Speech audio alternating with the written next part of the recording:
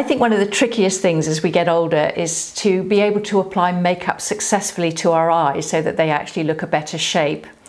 I'm going to demonstrate this on myself so that you can see some techniques just using eyeshadows and mascara which really make a difference. So I'm going to show you a very simple technique in this video how to reshape your eyes just using eyeshadows. And I'm going to be using our Trios palette.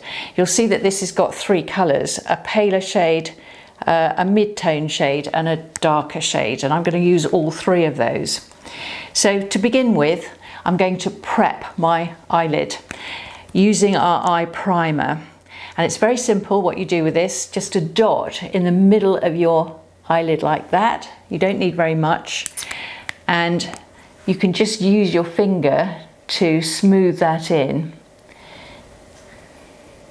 What this is going to do, it's going to create a really perfect surface on my eyelid so that the eyeshadow looks a truer colour and also stays put, which is really important. So having done that, the first thing I'm going to do is just use this lighter shade using this brush, and simple procedure, just smoothing that like this with the brush. What you're doing with shadows and, as I said, reshaping the eye, think of the three areas that you're trying to draw attention to. So you've got your eyelid, you've got your brow bone, and then you've got a socket line. And they're the things that are giving shape to your eye. So this is the lid area, and I'm using the palest colour. So the next thing I'm going to do is to push this colour here, which is called Bluebell. Now I'm cool toned, and these are all cool toned colours, and I'm wearing this purpley top. We've obviously got warm tone colours and lots of other choices if you would prefer something different, but I'm going to use this because I think it's going to suit me really well. So this middle colour here, the Bluebell, I'm going to put this into the socket line, so above the eyelid. And this again is quite a simple procedure. Now, if you have hooded eyes, you may not have very much in the way of a socket line, because what happens with a hooded eye is that your skin has become loose and has kind of closed over that, that line between the lid and the brow bone. So what's brilliant about eyeshadow is that it creates the illusion of a socket, like that. So I hope you can see what I've done there. I've got the lighter colour here, and above it I have the mid-tone colour. Now when you've done that, it's quite a good idea with eyeshadows always to blend, to make sure that you haven't got any sharp edges to it. So just using a clean brush and then just working that product in like that. So I hope you can see the difference now between this eye and how just that simple procedure has really created quite a big difference. The next thing that I'm going to do is use the darker eyeshadow, this one here, which is called Midnight Blue. So this is really quite dark. And this wedge brush, this tiny little wedge brush, I hope you can see that. This is the perfect shape to do this.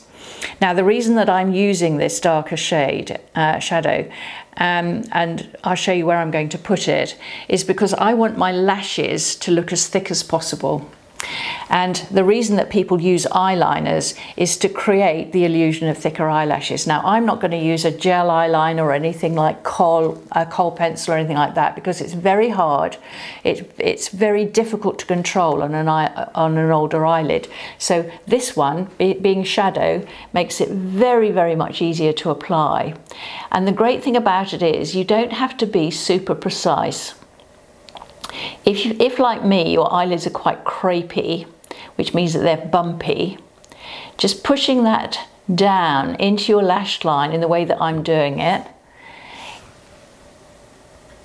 means that you're resting the brush against the lashes, and as I said, you're just pushing that eyeshadow down into the base of the lashes. So if I turn back and let you have a look at what I've done there, you can see that quite quickly I've created this line.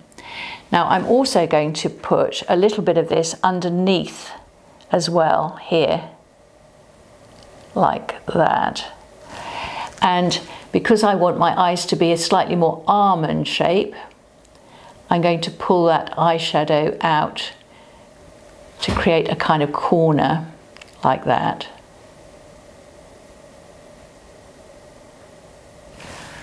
So again, if you're comparing this eye with this eye, I hope you can see the effect of that.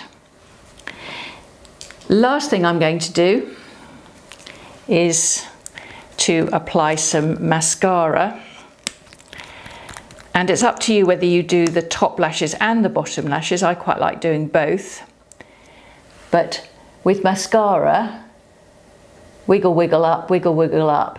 You're just adding that last bit of definition to your eyes, and mascara is brilliant because it's going to make your eyes look more open and a lot bigger. So again, I'll turn back so that you can see clearly what I'm doing here. Our mascara is quite soft when you apply it. It doesn't make your eyelashes all spiky and hard. And the reason for that is that I think when you are older and it looks a bit like you've got a spider that's landed on your face, it's not a good look. So having lashes that are well coated in product and are definitely darker and well defined looks like our mascara creates, looks lovely, but it doesn't make them look all spiky and hard. So that's more or less all I'm going to do, and I hope you'll agree that just by doing that very simple procedure, it has made quite a big difference. I'm now going to put the other, do the other eye in exactly the same way that I've done this one, and you'll see what the effect of that is completed. So I hope that was useful. So now I've made up both eyes and you can see the finished effect. I do hope you enjoyed that and found it useful, and that there were one or two tips and techniques there that you could pick up and apply to your own eye makeup. And in fact, if you want more help, we've got several eye makeup videos on our website. We've got one specifically about hooded eyes. We've got another which covers what to do if you've got deep set eyes, and also if you wear glasses, which is a real problem for some women. So do take a look at those, because I think you'll find that they'll give you lots of information that's useful. And tomorrow I'm going to look at lips, that problem with lipstick feathering and bleeding, and also making sure that your lips look as full and as luscious as possible. So that's something to look forward to. Thanks for watching. Bye-bye.